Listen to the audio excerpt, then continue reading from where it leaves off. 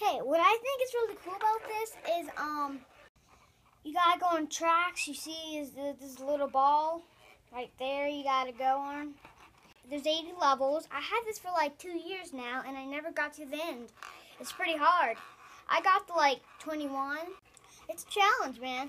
It starts off easy, it gets harder and harder the more you go. What's hard about it is you don't want the ball to fall off or anything or mess up. You see that we have level 1, level 2 right there, and we'll see where level 3 is. You gotta go over there. There's level 3.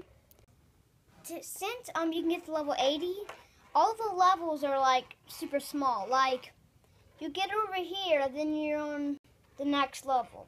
Go over there, and then you're on the next level. Because that's how they fit 80 in there. So anyways, it's a really cool thing. It takes you a while to get to the end, but it's a really fun game.